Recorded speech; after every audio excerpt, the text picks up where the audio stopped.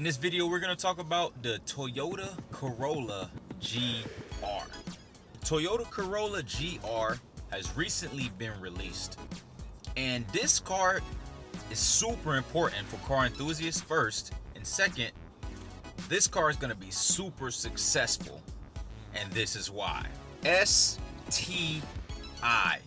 That's the main reason the Toyota Corolla GR is going to be super successful.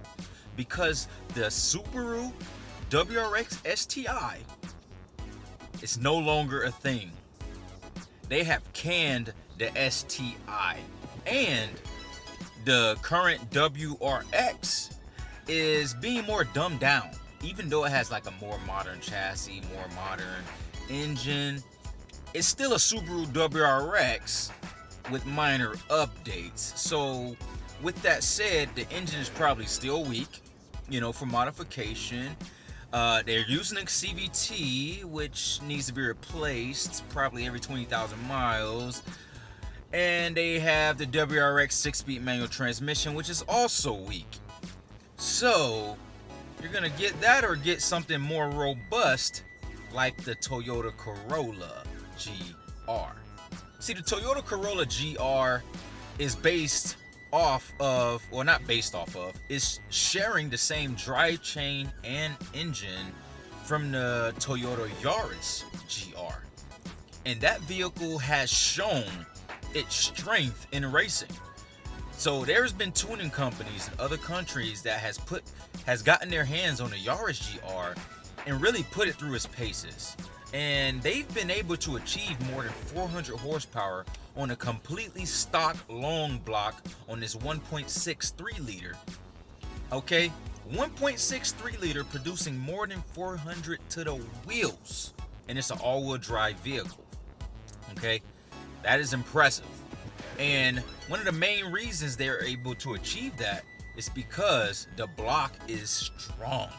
Like, it uses low friction pistons and it uses forged crankshaft and rods. Also, the block itself is pretty strong. It's pretty robust. You know, it's built to hold boost because you have only 3 cylinders pushing a vehicle, and it's running a lot of boost to produce the kind of numbers that they're making with it.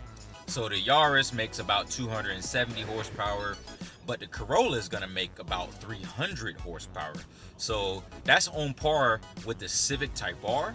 That's on par with the STI, that, you know, the previous STI, because they don't make them anymore. So, you know, that is right where we want it to be at for the car enthusiasts. This car is gonna be successful because Subaru doesn't give us something that we want anymore. Ford doesn't give us something that we want anymore. Mitsubishi doesn't give us something that we want anymore.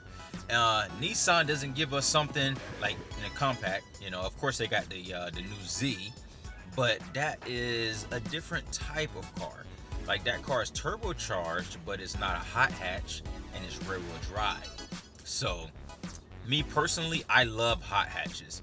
Ever since I had my Caliber SRT4 and got rid of it, I've always had in the back of my mind of buying another hot hatch somehow. You know, the vehicle that I've had my eyes on for a few years now is the Focus RS. Now that the Corolla is out, you know, it's got me rethinking, like, would that even be my choice for a hot hatch, you know, for my next vehicle? Because I do want to get a hot hatch, but I'm not sure if I want to get a hot hatch if I move back to Florida.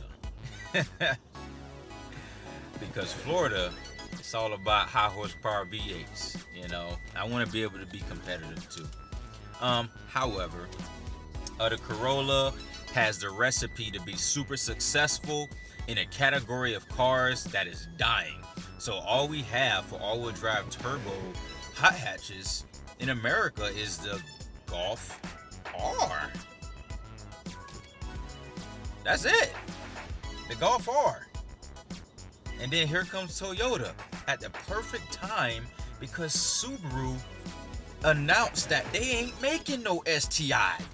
You know, and the WRX that we do have, even though it's a good driving car, For the enthusiasts, we want to push platforms, and we got to start off with something strong. And the WRX ain't strong. It's weak. Weak transmission, weak engine, you know. I don't know about the drivetrain. I don't know too much about it. But all I know is anybody who has WRXs wish they had an STI, because the STI has the drivetrain that can handle power. WRX does not have that setup where it can handle power. Now, the Toyota Corolla GR, since it shares the same drivetrain as the Yaris, it will have a strong engine and strong drivetrain.